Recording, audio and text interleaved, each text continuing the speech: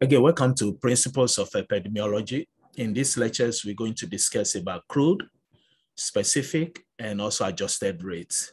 So first, we start with the crude, the definition of a crude, and then we go to specific, and then we discuss about adjusted rates. So our main objective is to define what is a crude rate, what is a specific rate, and also what is adjusted rate. And we are going to use some examples to clarify. So first we start with the crude data. Here we say the term crude means that the rate or risk is based on raw data. So the definition here, first we start with crude all-cause mortality rate. Again, crude all-cause mortality rate, which is the total number of deaths from all causes per 100,000 population over a specified time period. So example here, in 2015, which is our time period, the whole year, there were 4,316 deaths from all causes in Alaskan population of 738,432 individuals.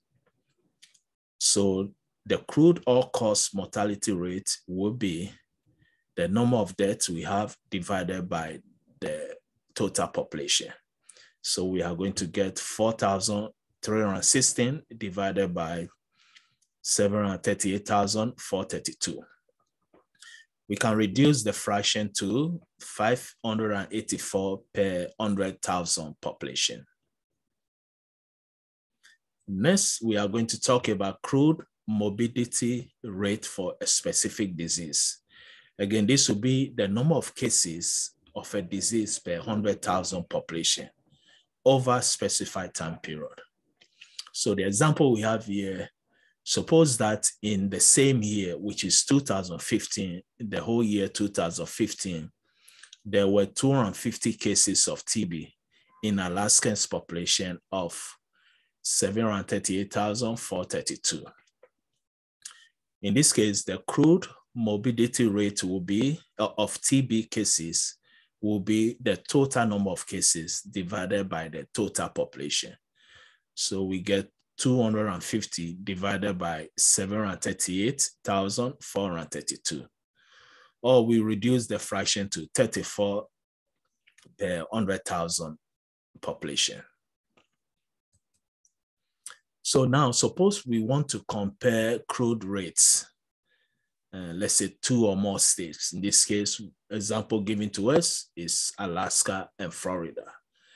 So the crude mortality rate in Alaska and Florida, again, Florida, the total number of deaths we have in 2015 was 191,737.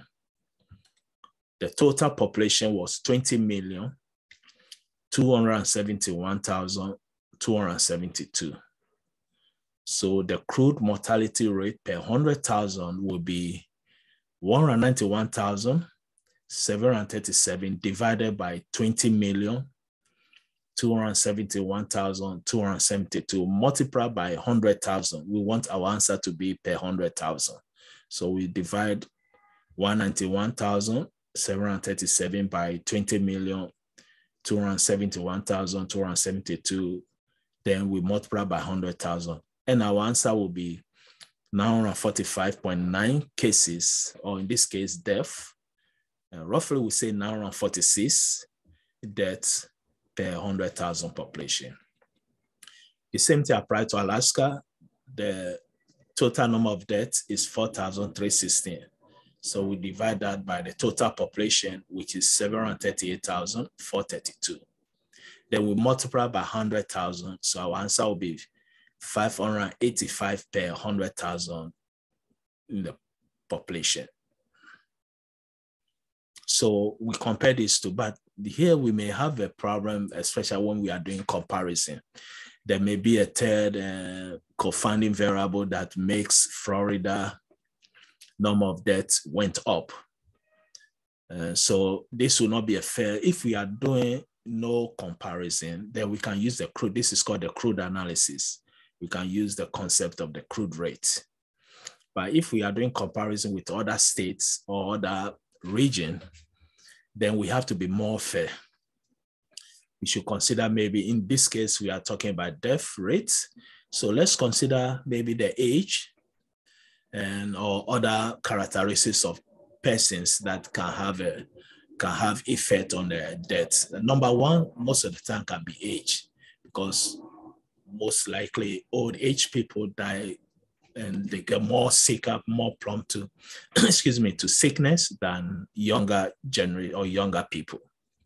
So our question will be, so again, this is the calculation. We divide 191,737 by 20,271,272 multiplied by 100, and this is what we have. And the same thing applied to Alaska also. So now our conclusion will be the crude mortality rate in Florida is much higher than the crude mortality rate in Alaska. Now, does that mean that the risk of death is truly higher in Florida? Our answer will be no, because of confounding variables or other factors. So here we can see Alaska is only 585. Florida is almost twice, which is 946 per 100,000 population for both. So now the problem is the state population differ with respect to underlying characteristics, especially age. And here we are going to use only age as an example, because age have a lot of factors, or age have an association with a death.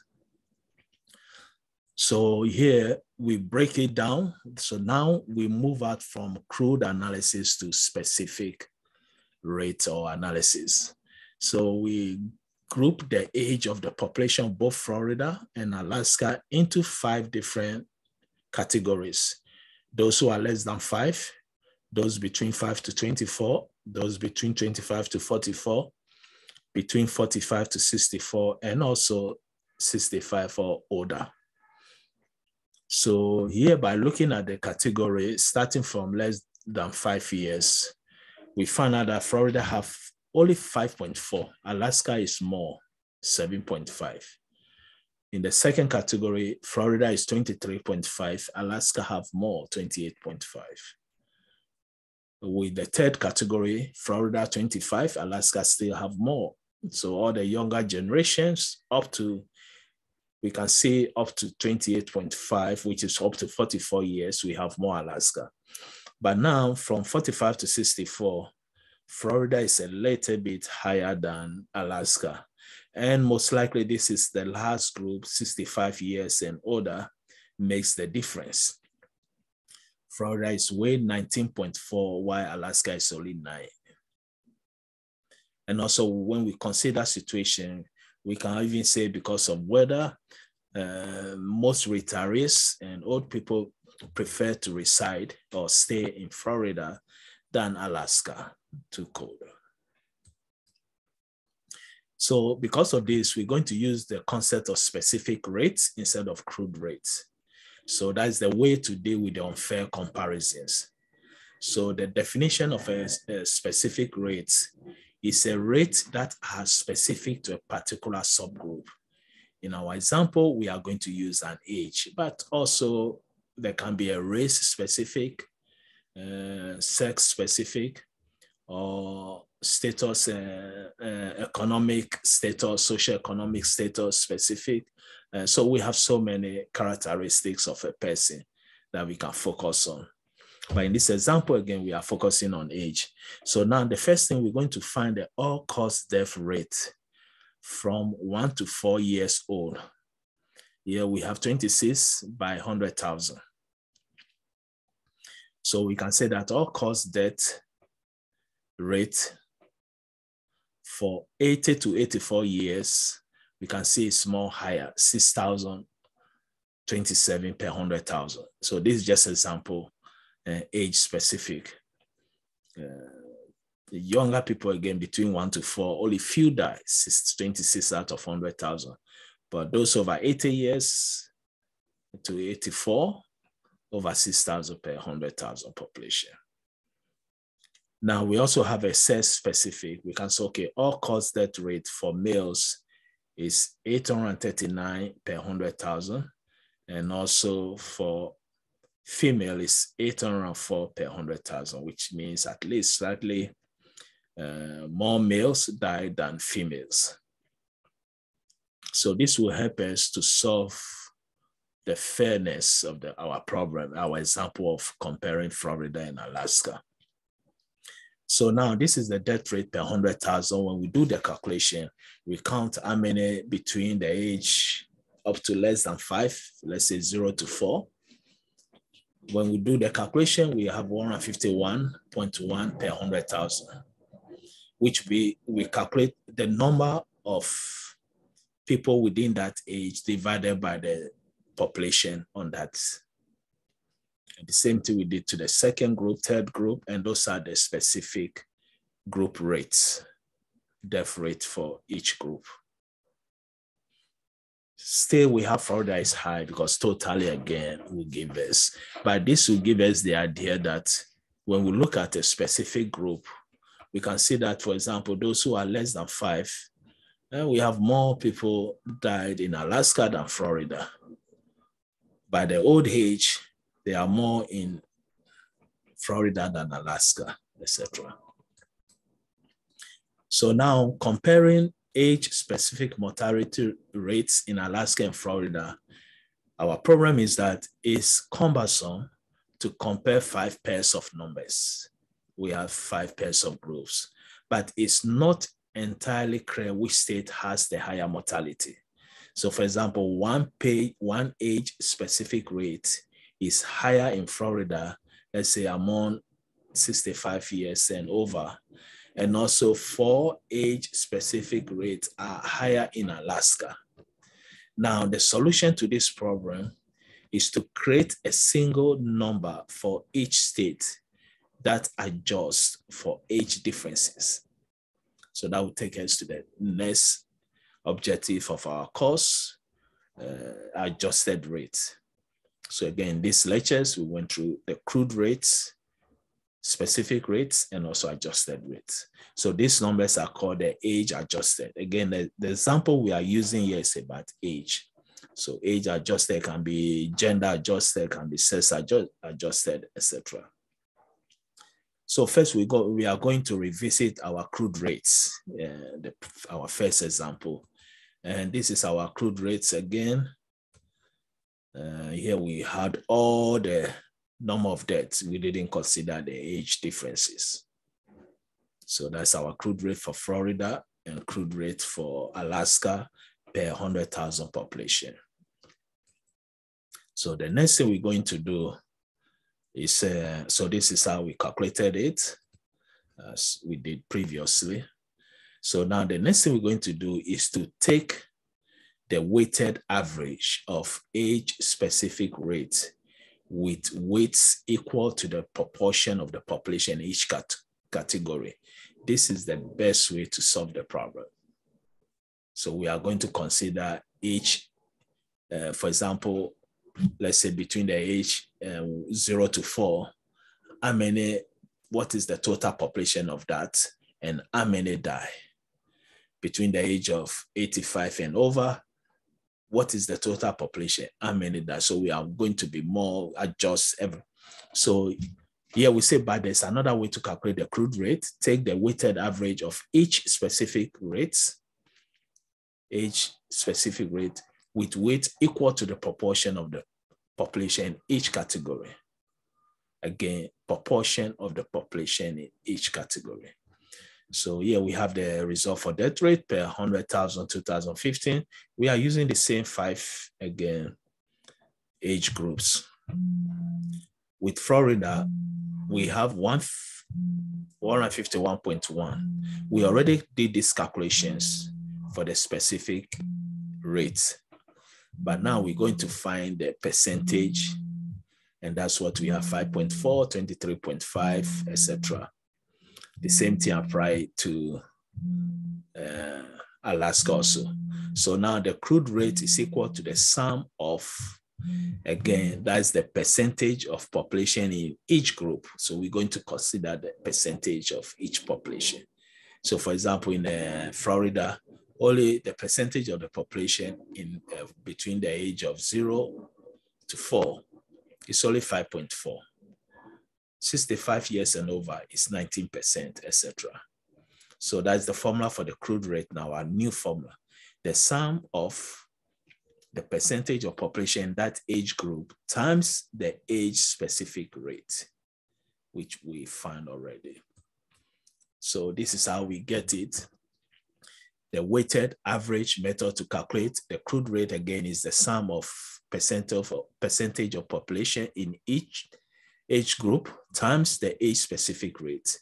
So remember, we have 151.1 divided by 100,000. Then we multiply that by the percent. The percent was 5.4 for the first age group, 5.4. So that would be 0.054. Then we add it to the second group. The second, we have 47.1. So 47.1 per 100,000 times the percentage of that population, 23.5. So it will be 0.235. So we do the same thing for the rest of the age groups with their percent. For example, here we have 19.4. So it will be 3,671.2 divided by 100,000 multiplied by 0.194. So when we had all the five finish, we get 945.9 per 100,000. And that's for Florida. Then we do the same thing for Alaska. And Alaska also, we have 7.5%, which will be 0.075, 28.6 will be 0.286, multiplied by the crude rate, 68.1 per 100,000 divided by 100. We had all this, we get 584.5% per 100,000. So this is another way of calculating the crude rate. Now we need to do the adjustment, as we said. The age-adjusted rate first is to calculate it using direct standardization. So summarize rates that account for age difference between population. Also, the numbers are adjusted for age, and these are called the age-adjusted or age standardization rate. Now, any differences between the rates cannot be attributed to age. And what kind of answers questions? Here we can say, what will the death rate be if the states had identical age distribution? And I think that's our main goal here. We can see the death rate is different between Florida and Alaska, but also one of the major characteristics of the population is age. Age also is quite different. So what if the age and all their characteristics are the same for the population? This is where we can have a fairness of the death rate. So this is where we're going to do the age. In this case, we are using age, but we can also adjust any attributes. So what age distribution we need? We say any that you want. Usually US population will be used. The method uses weighted averages. So information need to calculate age-adjusted rate will be the age-specific rate and also weight from standardized population. So this is our previous results. Per 100,000 age-specific death rate, we already calculated for the 5 categories. Now, the weight from a standardized population of 2015, here we are going to get 19,907,281, which will be 6.2. Here we are using the US population. And also we have for between 5 to 24, 25 to 44, 45 to 64, and the rest. And we can see the total population here in US is 321,418,820. This is again 2015 US population. So the whole idea is to adjust the age-adjusted rate based on the US population. So next, instead of using 5.4, as we see, instead of using 5.4, we are going to use the US average age, and for both. So we have 6.2, 6.2, 26.4, 26. So they are all the same age. So the whole concept here is that if we consider only Florida and Alaska, we saw it in the beginning. Florida population age is higher than Alaska age. So maybe that's what contributed to the death rate. So how do we solve this problem? Here we are adjusting the age by using the US population average. So we go take a sample, take the survey of the whole US, and we look the average age for the whole US population for all the 5 category groups. We came up with these values. So we are assigning the same values to both states. Then from here, we can calculate the death rate for the 2 states.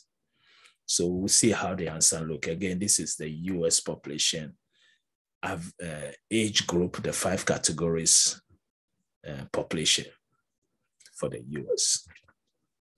So now we can do our calculation here. We can see that here now we are using the age adjusted rate in Florida. Now we are using 6.2 instead of, and also when we come to Alaska, we are using the same 6.2% for the first age group. And so all the calculations here, we will see that is the same 0.062. The next is 0.264. Here also is 0.264. The last one gave us 0.149. Here also is 0.149. So we are using the same weighted. So we say weighted average of age specific rate, where weights are the age distribution standard population. So this is the standard US population age distribution. The age distribution, the standard the whole US population. So you can see that when we do this calculation, we get 780,000 per 100,000, which is again still Florida is high, but not too high. And Alaska came up because Alaska population were too young, very younger than average US population age groups. So that's why Alaska death rate came up from somewhere around 5, I think it was 586 or so, 585 to 750.8. But Florida age dropped because Florida average age for all the 5 age category was higher. Most of them were higher than national average US population. So Florida drops down. And we can see that data here.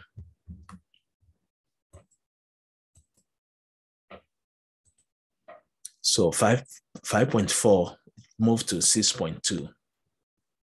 Then 23.5, we change. So the younger went up and the older, which is up, went down. But in Alaska, we can see the younger went down and the oldest went up. So this contributes to reducing the death rate is a little bit reduced in Florida, and Alaska was increased comparing to the crude rate, and here age adjusted rate. Now to interpret the age adjusted rate, we can say that these are the, again, hypothetical death rates that would have occurred in Florida and Alaska if each state had age distribution of entire US population in 2015. So we use the entire US average age population, or the 5 age categories. So the remaining differences between the 2 adjusted rates is not due to age, but adjusted rates are good only for comparisons. As we said earlier, if we are doing only one state or one specific group, crude analysis is okay, crude rate is enough. But when we are doing comparison, we may know we have 2 states or 2 groups, there may be some attribute that can make the difference. So again, adjusted rates are good only for comparison. Alone, they are meaningless. And if you have only one group, there's no need to do any adjusting. So the actual numbers will depend on the standard that is used. So for the crude rate, Florida, we have 945.9 per 100,000. Crude rate for Alaska, we have 584.5 per 100,000. This is for crude analysis. Now for the age adjusted rate for Florida, it went again down to 780 per 100,000 because Florida age category group are more higher than national average. Now the age adjusted rate for Alaska went up because Alaska age groups are younger than the US average age groups. So was the crude comparison confounded by age? Yes. What is your conclusion by the age adjusted difference in mortality rate? So in my case, we will say yes, there is a confounding variable here, this by the age. So my conclusion by the age adjusted difference in mortality rate is that since we are using the national standard, which is the US average age groups, this will more apply, we can apply this result again for the whole population. This will be more fair comparisons. But again, if we are doing only one state, and there's nothing, we don't need to do any comparisons, then adjusted rate is not important. Unless we want to compare Florida with national US average, then we still can do adjusted also. Use adjusted rate. So again, that's the conclusion of these lectures. And this lecture again focus on how we can do the differences between the crude analysis, specific rates, adjusted rates, how we can again use three of them in analyzing data. Here we are trying to find a relationship in a death rate. So again, wish everybody the best and thank you.